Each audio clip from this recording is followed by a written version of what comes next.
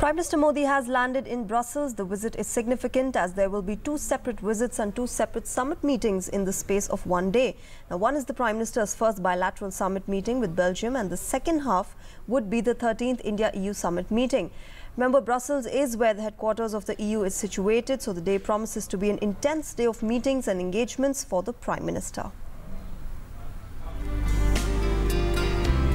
The Prime Minister's programme in Belgium covers all important strands of India's engagement with the country, from political and strategic to parliament, trade and investment, science and technology, culture and the Indian community. The entire gamut of relations will be impacted. Brussels is the headquarters of European Union. India and the EU are the world's largest democratic entities. India shares a vibrant engagement with the Parliament of Belgium and the EU. The Prime Minister will interact with some European and Belgian members of the Parliament. On the cultural side, he will meet Indologists, people living in Belgium and close by who have a keen and abiding interest in India. Next will be the ceremonial welcome at Egmont Palace, where he will be received by the Belgian Prime Minister, Charles Michel. The two Prime Ministers will then have a restricted meeting where they will discuss bilateral issues and cooperation on global issues. This will be followed by a lunch meeting hosted by the Belgian Prime Minister, where Prime Minister Modi will interact with leading Belgian businessmen and CEOs, as well as the heads of the three federal regions of Belgium.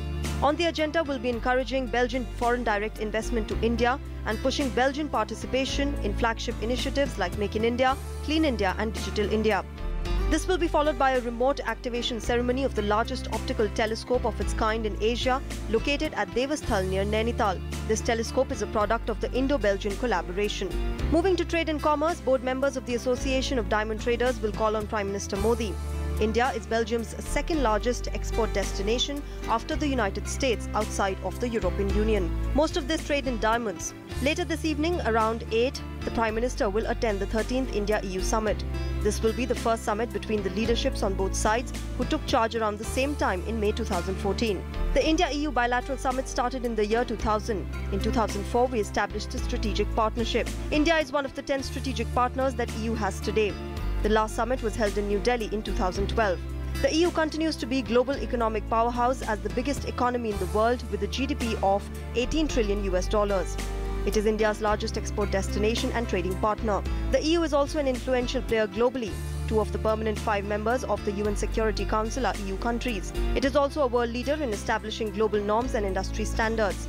India aims at maximizing the benefits of this position that the EU enjoys.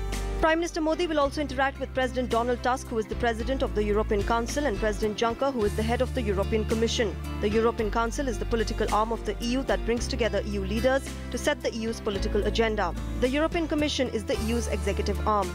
This will be followed by the signing and exchange of agreements and a working delegation-level dinner where both sides will take stock of bilateral cooperation in a range of areas. At the summit-level meeting with Belgium, India will look to enhancing India-Belgium cooperation in areas of priority for India and areas of mutual interest such as counter-terrorism. The recent attacks in Brussels will be a very important part of the discussions. Belgium has a very sizable Indian diaspora of about 20,000 people.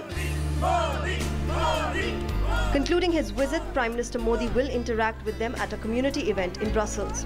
Sudhir Yadav and Neeraj Singh in Brussels for DD News.